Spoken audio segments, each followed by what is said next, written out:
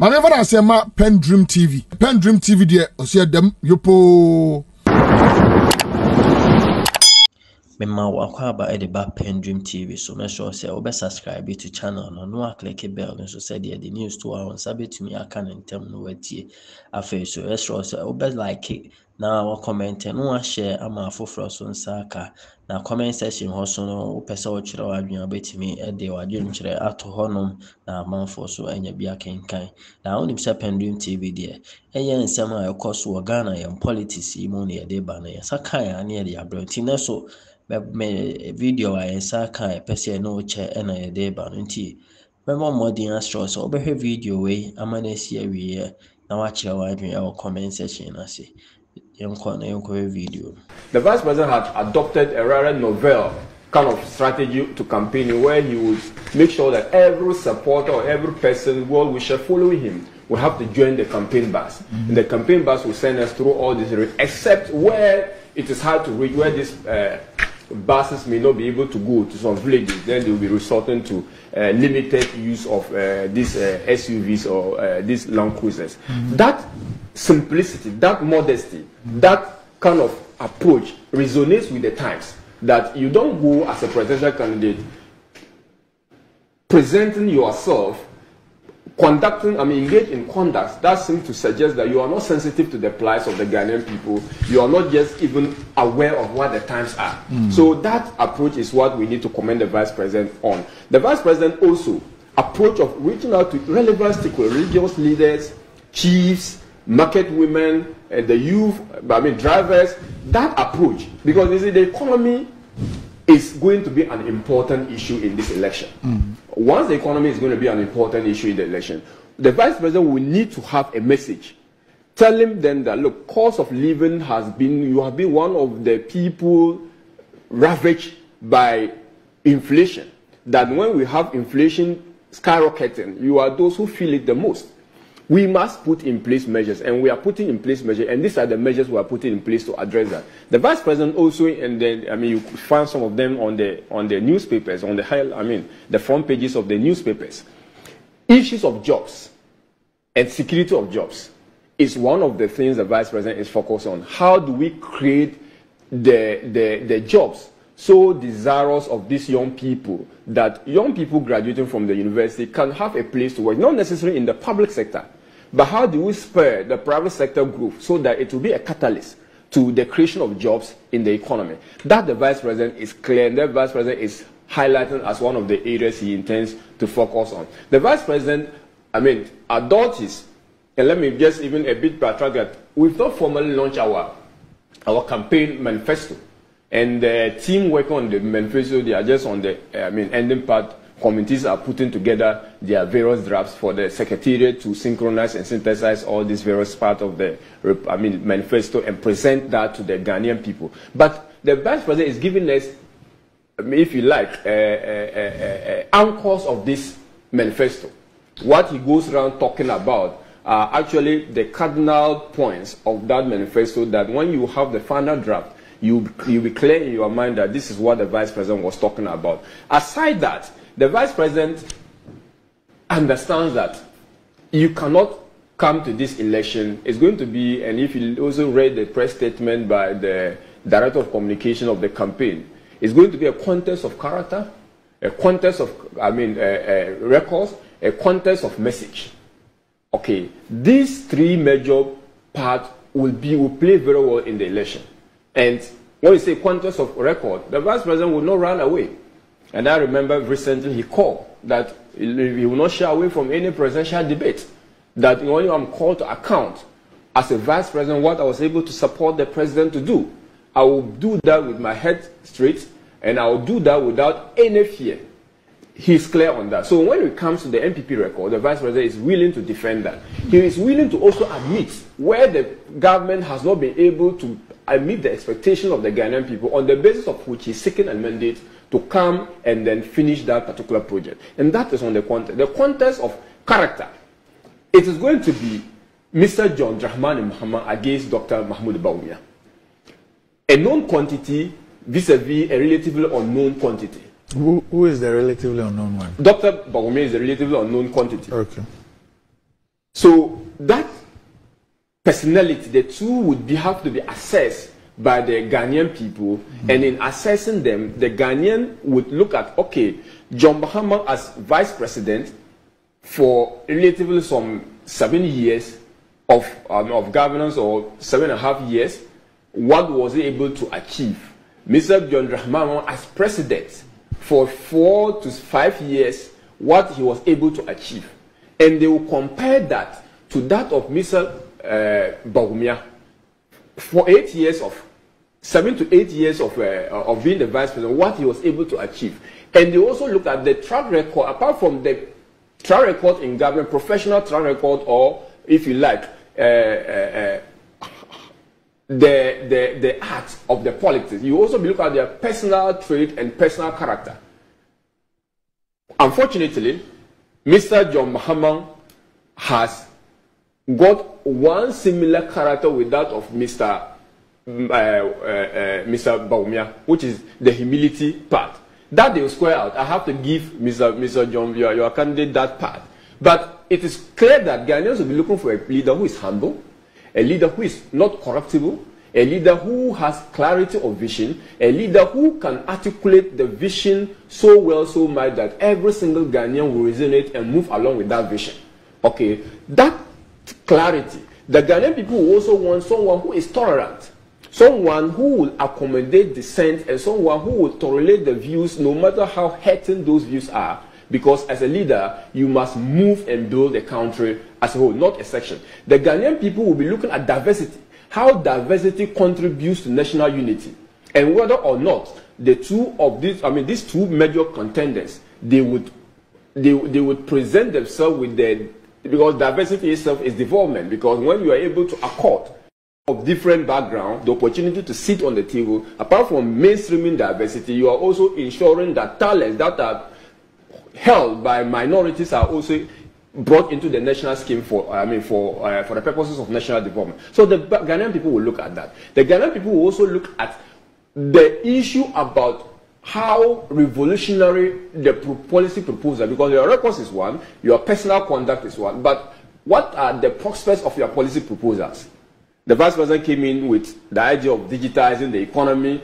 We would contradistinct that from that of the 24-hour economy that is being proposed by Mr. John Mahama. We'll look at how the vice president's vision of using the Internet of Things, leveraging on artificial intelligence, and building on the successes check by the STEM education in the educational sector. How do we build that together with the TVET education to make sure that people are equipped with the right skills and with the right tools in order to contribute to development? So that vision will have to also be interrogated. The vice president will also present, and I was happy when he made a policy proposal in his vision statement presentation about stemming cost of living. And he was hands-on the matter when he said that inflation in Ghana is as a result of three main things: food inflation, housing, and transportation. Dealing with food inflation is not rocket science.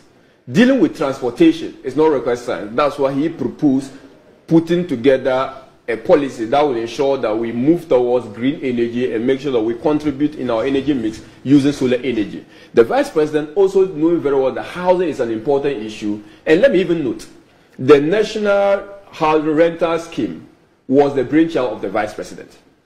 And that policy had kick-started by the Minister of Housing.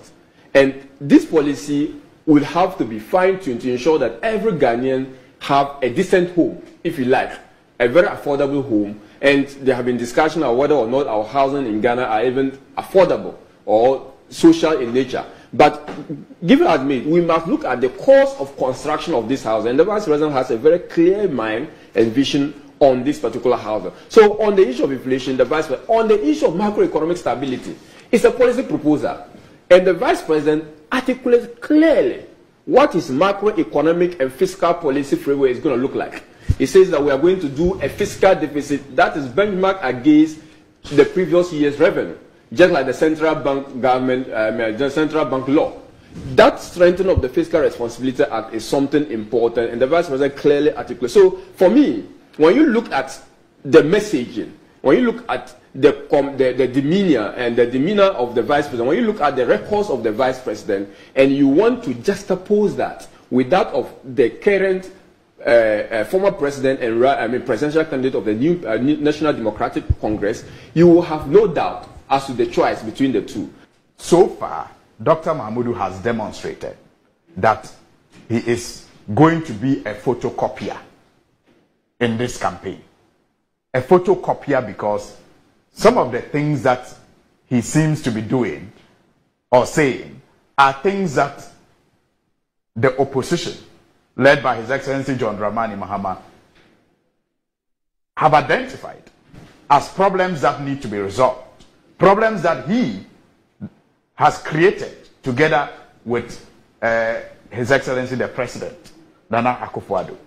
So when you hear the NDC and His Excellency John Mahama say that e-levy is a bad law, then you have Dr. Mahamudu come and say, yes, it's a bad law. Yet, he is the chairman of the economic management team. That is a photocopier to just win an election. President Mahama says the betting law is bad. And he comes to say, yes, I'm the economic management team chair. But yes, I agree, it's bad. And yet, he is still sitting in cabinet with His Excellency, the President, the one who introduced these policies. You have His Excellency, the President, John Mahama, say, the size of government is too large. I'm reducing it.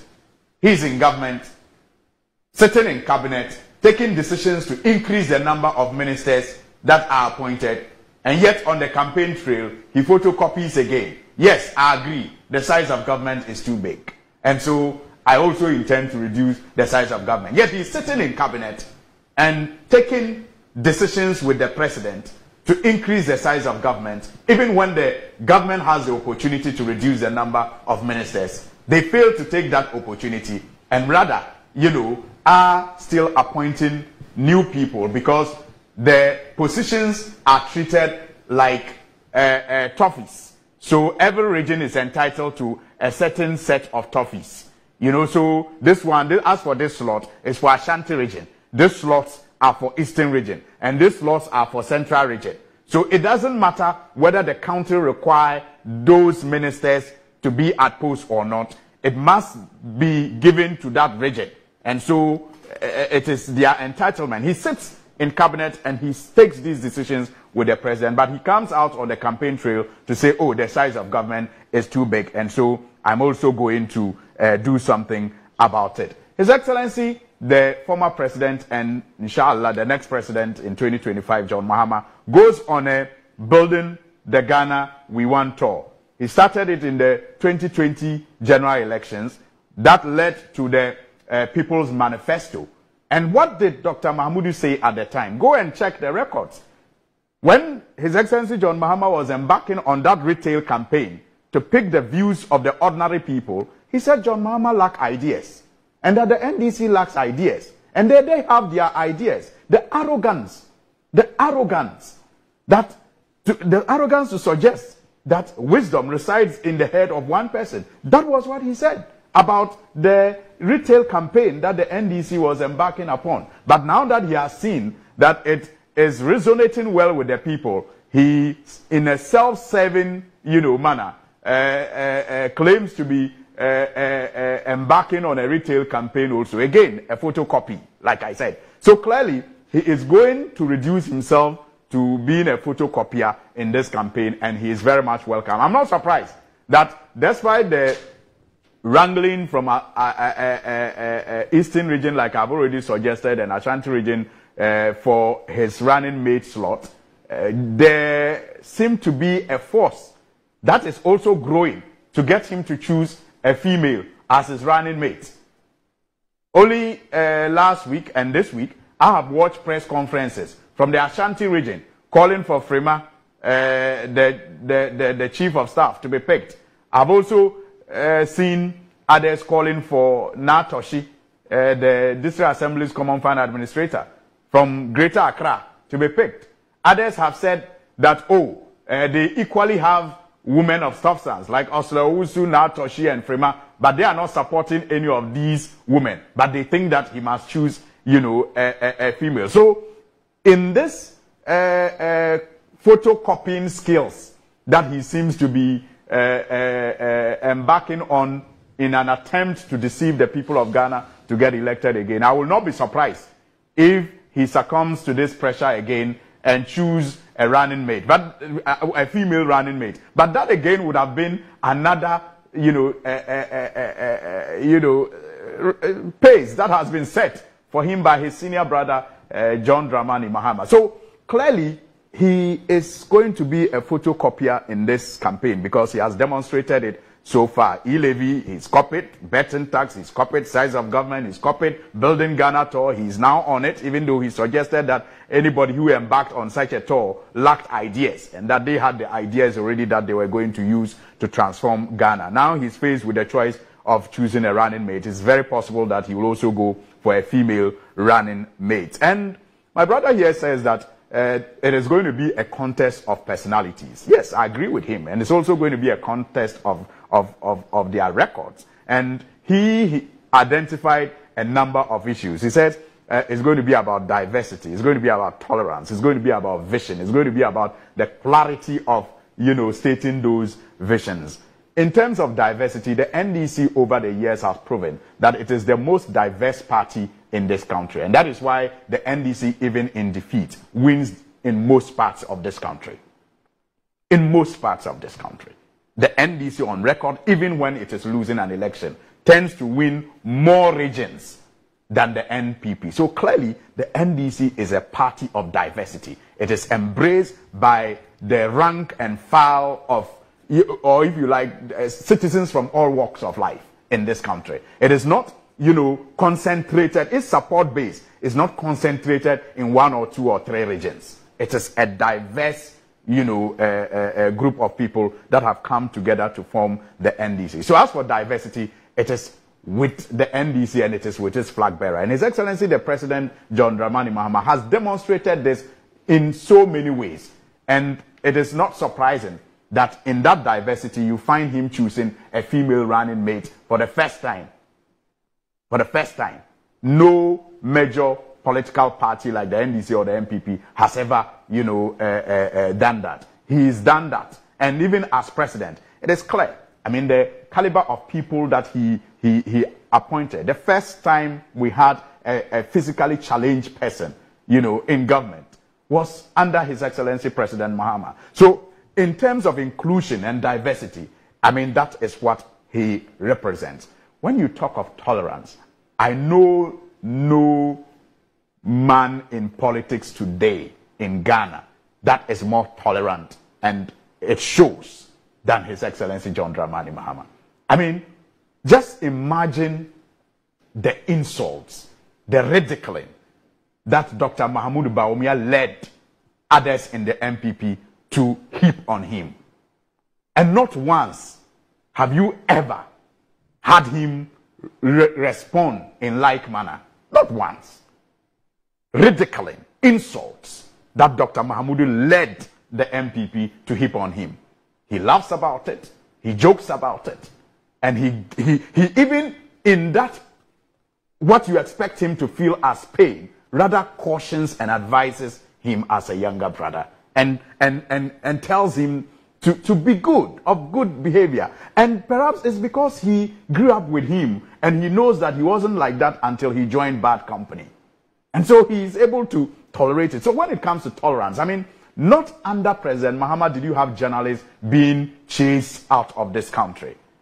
His Excellency the Vice President is sitting there.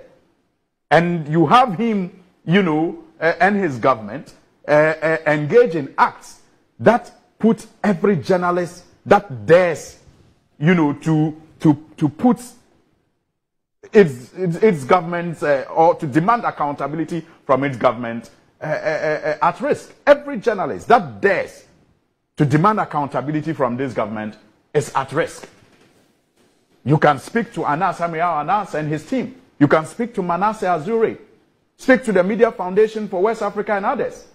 Even members of civil society organizations have clearly confessed not once, that it was safer under President Mahama to criticize the government, and that he was more tolerant of divergent views. That his government, because his whole disposition was what, manifested when he was the president of this country, and even out of the presidency, he remains that tolerant. And then he talks about vision. And apart from the vision of President Mahama that has saved this economy, even in its very terrible shape as we find it, in the area of health, in the area of, even reforms, economic reforms, GIFMIS and others, I want to use the same example that he used about digitalization. I mean, how do you miss the fact that no digitalization can take place in this country without the fiber optic cables that were laid across this country by His Excellency John Dramani Mahama? How can you miss that visionary decision he took to lay the most fiber cable across the country? How can you miss that visionary decision and talk about, digitalization in today's context, in today's Ghana? How can you miss that visionary decision of the National Data Center, of the Accra Digital Center, of the e-government services that were started by His Excellency John Dramani Mahama? How do you run a digital economy without these foundations? And so clearly, the vision in the health sector that was championed by His Excellency President Mahama speaks for him. The vision that was championed by him in the digital economy space speaks for him. The vision that he espoused in education till date is still, something that many people appreciate. And clearly, that is the reason why the people of Ghana have come to the realization that we sold our color TV for a black and white TV.